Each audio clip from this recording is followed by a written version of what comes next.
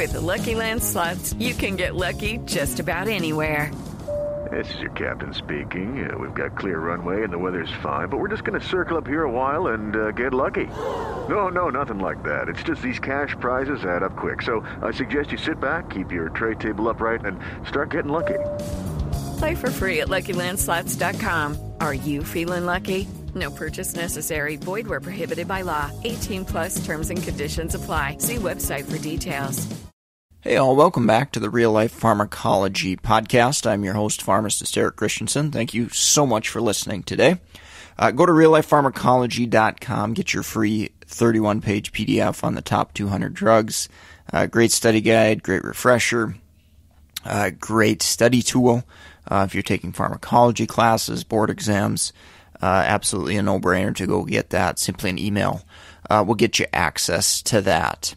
All right, with that, let's get into the drug of the day today.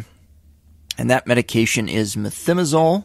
If you remember, a few weeks ago, I did propylthiouracil, and these two medications are from the same class of anti-thyroid medications. So why would we want to block thyroid hormone? Well, that's probably pretty obvious if you've got a patient with hyperthyroidism. Mechanistically, how does this drug work? So ultimately, I think it's really important to remember T3 being one of the major thyroid hormones, the most active thyroid hormone. And ultimately, methimazole is going to block the production of T3. How it does that, it basically prevents iodine. It prevents oxidation of iodine. By doing that, that's a key player or a key role in the production formation of T3. And so by blocking that process, ultimately you're going to block T3 formation. Now this is important to remember in the fact of a patient maybe with acute hyperthyroidism who's very symptomatic. Maybe they're a hospitalized patient, for example.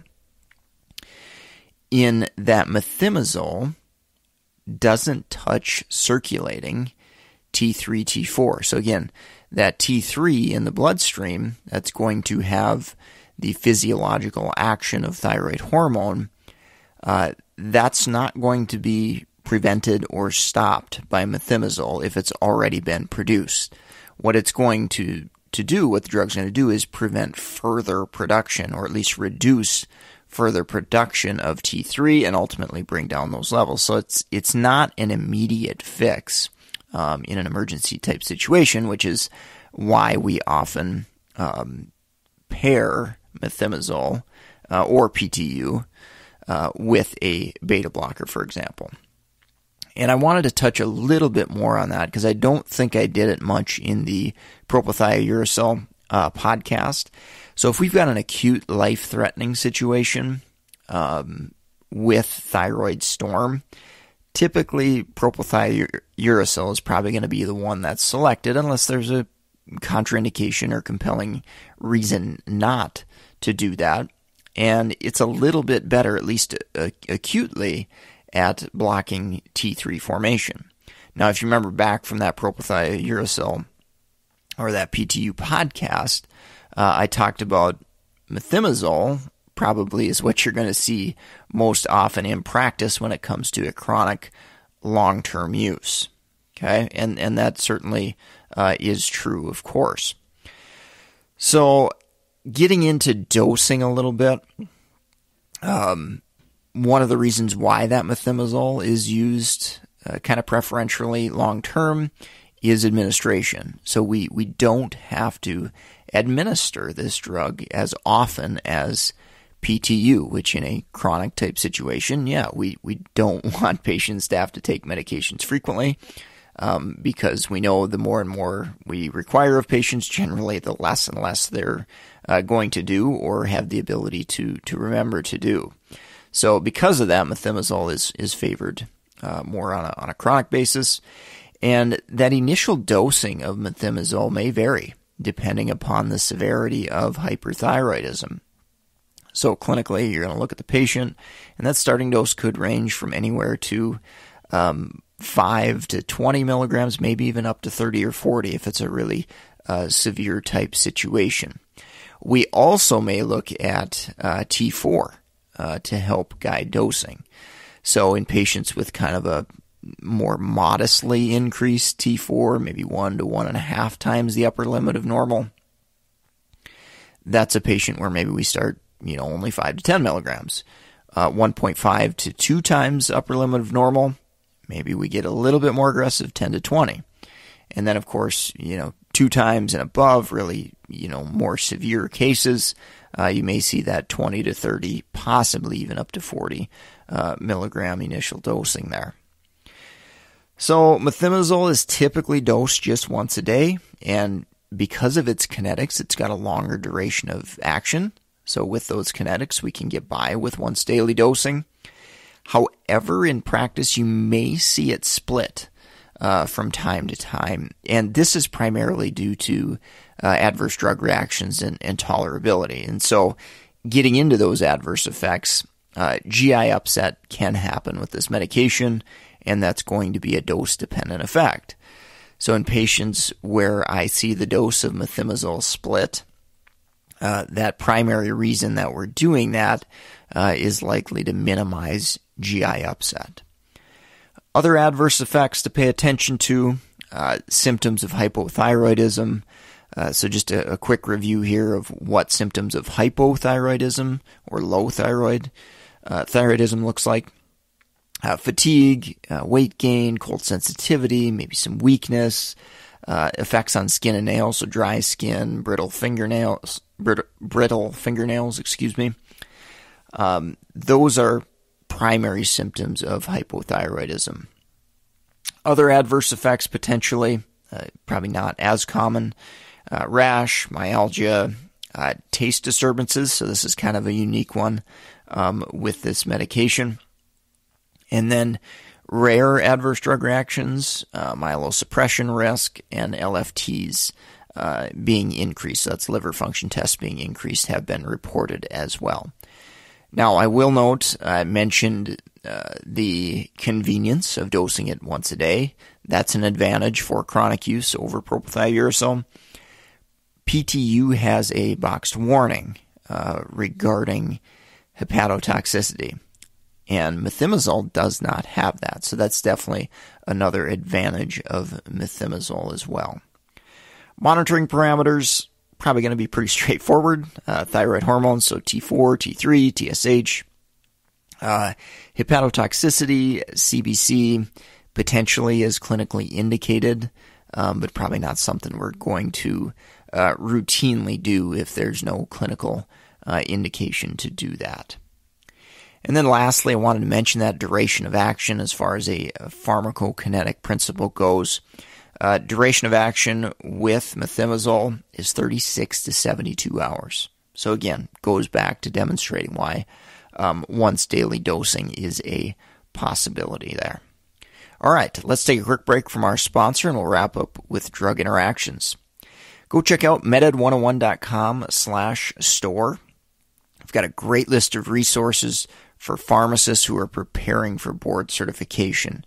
BCPS, NAPLEX, ambulatory care, BCMTMS, geriatrics exam.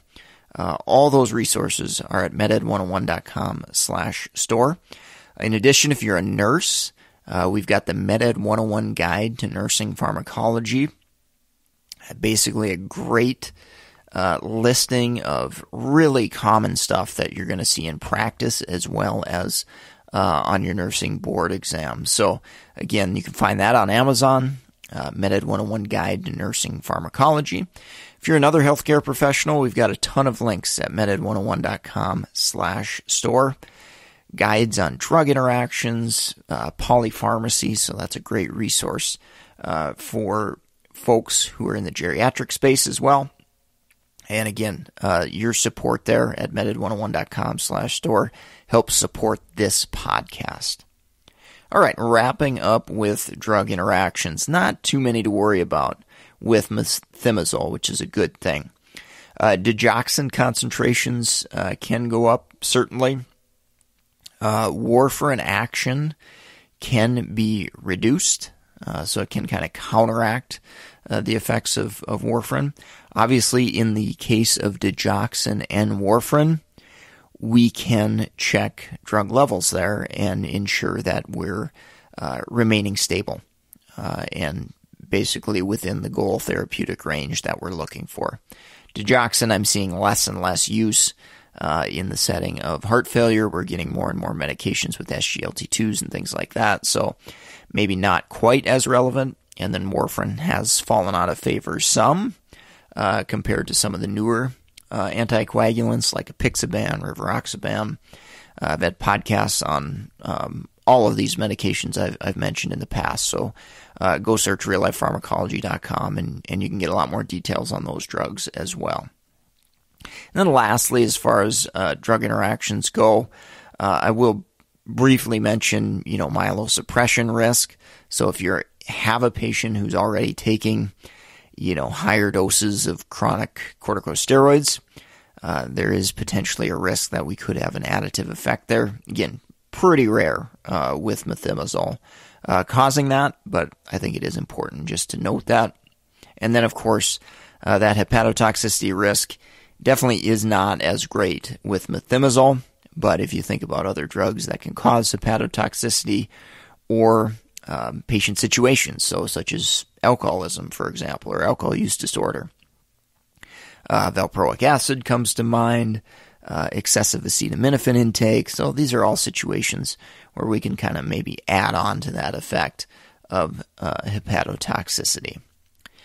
All right, well, I think that wraps up the podcast for today. If you enjoyed this episode, found it helpful, please leave a rating, review on iTunes or wherever you're listening. If you want to reach out to me, you can find me mededucation101@gmail.com. And of course, please support the sponsor, meded101.com/store. Any purchases there go directly to help support this podcast and help keeping it free and available for all those healthcare students who are looking to hone their medication-related skills. Thank you so much for listening, and I hope you have a great rest of your day. It is Ryan here, and I have a question for you. What do you do when you win? Like, are you a fist pumper, a woohooer, a hand clapper, a high fiver? I kind of like the high five, but if you want to hone in on those winning moves, check out Chumba Casino. At ChumbaCasino.com, choose from hundreds of social casino-style games for your chance to redeem serious cash prizes. There are new game releases weekly, plus free daily bonuses, so don't wait. Start having the most fun ever at ChumbaCasino.com. No purchase necessary. VGW Group. Void where prohibited by law. See terms and conditions. 18+.